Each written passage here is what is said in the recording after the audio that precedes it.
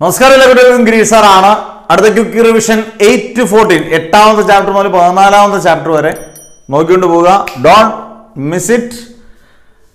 8ാമത്തെ chapter electromagnetic waves ആണ്. എന്താണ് electromagnetic waves? Electric field magnetic ഫീൽഡോട് ചേരുന്നതാണ് ഇലക്ട്രോമാഗ്നറ്റിക് വേവ്സ്. അതിന്റെ പ്രോപ്പർട്ടീസ്, അത് ട്രാൻസ്വേഴ്സ് ഇൻ നേച്ചർ ആണെന്നോ ഒക്കെയുള്ള പ്രോപ്പർട്ടീസ് പഠിച്ചുകൊണ്ട് പോകുന്നത് നന്നായിരിക്കും. ഇലക്ട്രോമാഗ്നറ്റിക് വേവ്സിന്റെ അതിന്റെ ഇലക്ട്രോമാഗ്നറ്റിക് വേവ്സ് എവിടെ പ്രൊഡ്യൂസ് ചെയ്യുന്നു? ഓസിലേറ്റിംഗ് ചാർജസ് അല്ലെങ്കിൽ accelerated charges. Production of electromagnetic waves, oscillating charges അല്ലെങ്കിൽ ആക്സിലറേറ്റഡ് ചാർജസ്. പിന്നെ ഡിസ്പ്ലേസ്മെന്റ് കറണ്ട് എന്നതാണ്. ചേഞ്ചിങ് ഇലക്ട്രിക് ഫീൽഡിനെ പറയുന്ന പേരാണ്, ചേഞ്ചിങ് ഇലക്ട്രിക് ഫീൽഡാണ് മാഗ്നറ്റിക് ഫീൽഡ് പ്രൊഡ്യൂസ് ചെയ്യുന്നത്. ആ കറണ്ടിനെ പറയുന്ന പേരാണ് ഡിസ്പ്ലേസ്മെന്റ് കറണ്ട്. അതിന്റെ പ്രോപ്പർട്ടീസ് പഠിച്ചിരിക്കുക. അതുപോലെ IC = ID. IC എന്ന് പറഞ്ഞാൽ വേറൊന്നും അല്ല, കണ്ടക്ഷൻ കറണ്ട് ആണ്. ID എന്ന് പറഞ്ഞാൽ ഡിസ്പ്ലേസ്മെന്റ് കറണ്ട് ആണ്. പ്രൂവ് ചെയ്യാൻ ചോദിക്കാം. ഇലക്ട്രോമാഗ്നറ്റിക് സ്പെക്ട്രം ഏറ്റവും ഇമ്പോർട്ടൻ്റ് ആയിട്ടുള്ള ഈ ചാപ്റ്ററിൽ ഒരു ക്വസ്റ്റ്യൻ ആണ്. ഇലക്ട്രോമാഗ്നറ്റിക് സ്പെക്ട്രത്തിനകത്ത് 7 റേസ് ഞാൻ എപ്പോഴും പറയുന്നുണ്ട്. RM, I, V, VUX, gamma, radio waves, microwaves, infrared, visible light, ultraviolet, X-rays, gamma rays. ഇത്രയും റേസിന്റെ യൂസസും അതിന്റെ പ്രൊഡക്ഷൻ എവിടെ പ്രൊഡ്യൂസ് ചെയ്യുന്നുള്ളതും അറിഞ്ഞിരിക്കണം. പിന്നെ ഒരു പക്ഷേ ഒരു 4 മാർക്കിനും 3 മാർക്കിനും ഒരു ഇൻഡയറക്റ്റ് ആയിട്ടൊരു നോൺ ഫോക്കസ് ചെയ്യുന്ന ഒരു question ചോദിക്കുവാണെങ്കിൽ equation for A travelling electromagnetic wave ആണ്. EZ = E0 sin KZ - ωt എന്ന് പറയുന്ന ഇക്വേഷൻ വെച്ച് ചെയ്യാനുള്ള കാര്യങ്ങൾ പഠിച്ചുകൊണ്ട് പോകുക. ഓക്കെ, അടുത്തത് ഏറ്റവും വെയിറ്റേജ് ഉള്ള ഒരു ചാപ്റ്ററാണ് ray optics and optical disturbance. Refraction എന്താണ്, അതുപോലെ തന്നെ loss of refraction, 2 loss, Snell's law എടുത്ത് പ്രത്യേകിച്ച് പഠിച്ചുകൊണ്ട് പോവുക. Critical angle, total reflection and applications ആണ് mirage, brilliance of diamond, optical fibre, prism binocular, ഇങ്ങനെയുള്ള കാര്യങ്ങളെല്ലാം. ബൈസിക്കിൾ റിഫ്ലക്ടർ, അതിന്റെ conditions, light must travel from denser medium into rare medium, angle of incidence must be greater than critical angle. ഈ 2 conditions. What are the conditions for total reflection ചോദിക്കാം, പടം വരയ്ക്കാൻ ചോദിക്കാം. പിന്നെ എല്ലാ ഡയഗ്രാം ഇമ്പോർട്ടൻ്റ് ആണ്. അതുകൊണ്ട് ഈ ഒരു 4 ടോപ്പിക്കിൽ ഏതെങ്കിലും 1-2 ടോപ്പിക്ക് ഉറപ്പായിട്ടും ചോദിക്കാം. SID ചോദിക്കാം. Refraction through A prism, relation between U, V and R, lens makers formula, mirror equation. വളരെ ഇമ്പോർട്ടൻ്റ് ആയിട്ടൊരു 4 എണ്ണം. പിന്നെ സിമ്പിൾ മൈക്രോസ്കോപ്പും കോമ്പൗണ്ട് മൈക്രോസ്കോപ്പും പടം വരയ്ക്കണം. റിസോൾവിംഗ് പവറിൽ അറിഞ്ഞിരിക്കണം. Resolving power, limit of resolution. എന്താണ് റിസോൾവിംഗ് പവർ? മൈക്രോസ്കോപ്പിന്റെയും ടെലിസ്കോപ്പിന്റെയും ഇക്വേഷൻ ചോദിക്കാം. ലിമിറ്റ് ഓഫ് റെസൊല്യൂഷൻ ചോദിക്കാം. റിസോൾവിംഗ് പവറിന്റെ റെസിപ്രോക്കലിനെ പറയുന്നവരാണ് limit of resolution. Power of A lens, focal ലെങ്തിന്റെ റെസിപ്രോക്കലിനെ പറയുന്നവരാണ് power of A lens. Unit dioptre ആണ്. സ്കാറ്ററിംഗ് എന്താണ്? Irregular and partial reflection of ലൈറ്റിനെ പറയുന്നവരാണ് സ്കാറ്ററിംഗ്. അതിന്റെ ആപ്ലിക്കേഷൻ ആണ് reddish colour of sunset and sunrise, blue colour of the sky, blue colour of the see, whiteness of cloud. ഇതെല്ലാം അതിന്റെ application വരുന്നതാണ്. റെയ്ലേസ് law of scattering, intensity of scattered light is inversely proportional to 4th power of wave length. അതാണ് റെയ്ലേസ് law of scattering. Dispersion എന്താണെന്ന് പറഞ്ഞിരിക്കുക.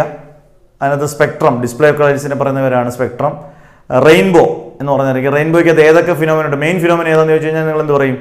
റെയിൻബോയ്ക്കകത്ത് അടങ്ങിയേക്കുന്ന main phenomena dispersion ആണ്. അതിനകത്ത് റിഫ്രാക്ഷനും ഉണ്ട്, റിഫ്ലക്ഷനും ഉണ്ട്. ഈ 3 ഫിനോമിനും അതിനകത്തുണ്ട്. മെയിൻ ഫിനോമിന ഡിസ്പെർഷൻ ആണ്. പിന്നെ wave ഒപ്റ്റിക്സിനകത്ത് plain of vibration, plain of polarisation, uses of polaroids. നമ്മുടെ 3 ഡയമെൻഷൻ ഗ്ലാസ് ഉപയോഗിക്കുക, 3 ഡയമെൻഷൻ പിക്ചേഴ്സ് ചെയ്യാനുള്ള ഗ്ലാസ്സിന് നമ്മുടെ കാറിലൊക്കെ ഒട്ടിക്കുന്ന ഫിലിം എല്ലാം പോളറോയിഡാണ്. Brewster's law, tangent of the angle of polarisation is equal to refract index of the medium. അതായത് tan P = n. അതുപോലെ തന്നെ P+R = 90 degree എന്നുള്ളത്. അതുപോലെ തന്നെ ഇൻറഫറൻസ് പഠിച്ചോണം. ഹൈജീൻസ് പ്രിൻസിപ്പിൾ വളരെ ഇമ്പോർട്ടൻ്റ് ആണ് കേട്ടോ. ഹൈജീൻസ്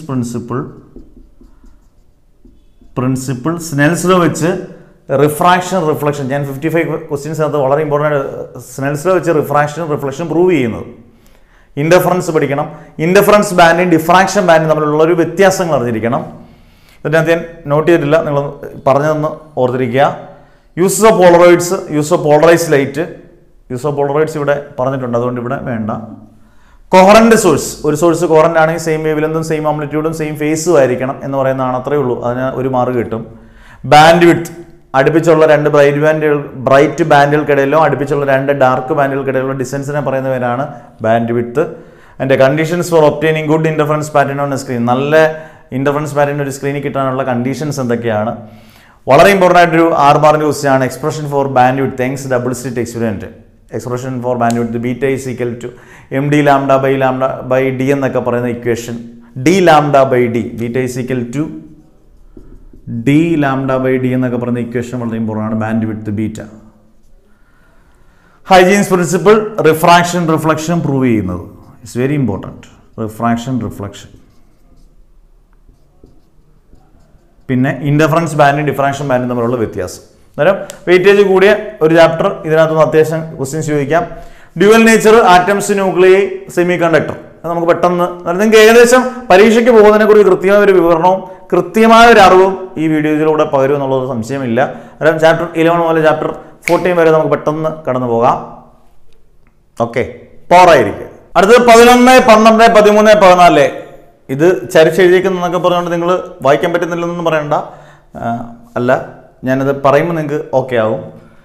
ഡ്യുവൽ നേച്ചറിനകത്ത് വർക്ക് ഫംഗ്ഷൻ എന്താണ്, ഇതെല്ലാം ഒരു അരമണിക്കൂർ പഠിക്കാനുള്ളത്. ഇത് എഴുതിയേക്കുന്ന ടോപ്പിക്ക് ഒന്ന് ഓർക്കണമെന്നുള്ളതേ ഉള്ളൂ. വർക്ക് ഫംഗ്ഷൻ, ഇലക്ട്രോൺ എമിഷൻ, ഒരുപാട് വട്ടം ചോദിച്ചിട്ടുണ്ട്. What are the methods of electron emission? അതാണ് thermionic emission, photo electric emission, field emission, secondary emission. അത് ഓർത്തിരിക്കുക. ഫോട്ടോ ഇലക്ട്രിക് എഫക്റ്റ്, അതിനകത്ത് ഹേർട്സ് ആൻഡ് ലിനാർഡ്സ് എക്സ്പെരിമെന്റ്, ജസ്റ്റ് ഒരു എക്സ്പെരിമെന്റ് ഒന്ന് നോക്കിക്കൊണ്ട് പോവുക. Saturation current, cut off potential, ആ graph, threshold frequency, loss of photo electric emission, ഈ പറഞ്ഞ എല്ലാ പോയിന്റുകളോട് ചേർത്ത് വെച്ചിട്ടുള്ളതാണ്. Threshold frequency ഉൾപ്പെടെയുള്ളതാണ് loss of photo electric emission. Properties of photons, അതിനകത്തൊരു പ്രോപ്പർട്ടിയാണ് E = h nu, energy of A photon. അതിനകത്ത് തന്നെ മാസ് ഓഫ് ദി ഫോട്ടോൺ, അങ്ങനെയുള്ള എല്ലാം ചേർത്ത് വെച്ചിട്ടുള്ളതാണ് properties of photons. ഐൻസ്റ്റീൻ്റെ photo electric equation വളരെ ഇമ്പോർട്ടൻ്റ് ആയിട്ടുള്ള ടോപ്പിക്കാണ്.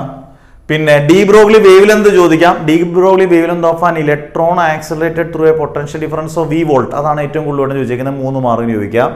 പിന്നെ ഡേവിസൺ ആൻഡ് ജർമ്മൻ എക്സ്പെരിമെന്റ് 4 മാർക്കിനും വേണമെങ്കിൽ 6 മാർക്കിനും ചോദിക്കാം. ഡേവിസൺ ആൻഡ് ജർമ്മൻ എക്സ്പെരിമെന്റ് കാര്യം തോന്നിയാൽ എളുപ്പത്തിൽ പഠിക്കാവുന്നതാണ് ഈ പറഞ്ഞത്. ഇതൊക്കെ എടുക്കാവുന്ന മാക്സിമം എത്രയാണ്, 1 മണിക്കൂർ കൂടുതൽ വേണ്ട. കാരണം ഡെറിവേഷൻ പാർട്ടുകൾ അധികം ഇല്ല, ഡി ബ്രോഗ്ലി വേവ് ലെന്തിൻ്റെ ഒക്കെ മാത്രമേ ഉള്ളൂ. ഇനി ആറ്റംസ് ന്യൂക്ലിയോട് ചേർത്ത് പറയുകയാണെങ്കിൽ ഐസോട്ടോൺസ്, ഐസോറ്റോപ്പ്, ഐസോമർ, ഇങ്ങനെയുള്ളതൊക്കെ നോക്കിയിട്ട് പോകണം. Saturation effect, nuclear ഫിഷനും ഫ്യൂഷനും, thermonuclear reaction എന്ന് പറയുന്നത് ന്യൂക്ലിയർ ഫ്യൂഷനെ എന്തുകൊണ്ട് തെർമോന്യൂക്ലിയർ റിയാക്ഷൻ എന്ന് പറയുന്നത്, കാരണം high temperature is necessary for nuclear fusion, therefore it is called thermonuclear reaction. Loss of radio active decay, അത് കൃത്യമായിട്ടും പഠിച്ചുകൊണ്ടിരിക്കണം. കാരണം അതിനകത്ത് 2 ലോ ഉണ്ട്, ലോസ് ഓഫ് റേഡിയേറ്റീവ് ഡിസിൻറ്റഗ്രേഷൻ, പിന്നെ ഒരു ലോ എന്ന് പറയുന്നത് നമ്മുടെ ആൽഫ ഡിക്കെയും ബീറ്റ ഡിക്കെ ഒക്കെ വരുന്നത്. പിന്നെ ഹാഫ് ലൈഫ് പീരീഡിൻ്റെ ഇക്വേഷൻ പഠിച്ചിരിക്കണം. ടി ഹാഫ് ഈസ് 0.693/λ, അതിൻ്റെ പ്രോബ്ലം ചോദിക്കാം. Postulates of bore atom model very important. അതിൻ്റെ second postulate D Broglie prove ചെയ്യുന്നത്, L = NH/2π. Limitations of bore atom model ചോദിക്കാം. റുദർഫോർഡ് ആറ്റം മോഡൽ എന്താണെന്ന് ചോദിക്കാം. അറ്റോമിക് സ്പെക്ട്രം എന്ന് ഉദ്ദേശിക്കുന്നത് എന്താണെന്നറിയോ,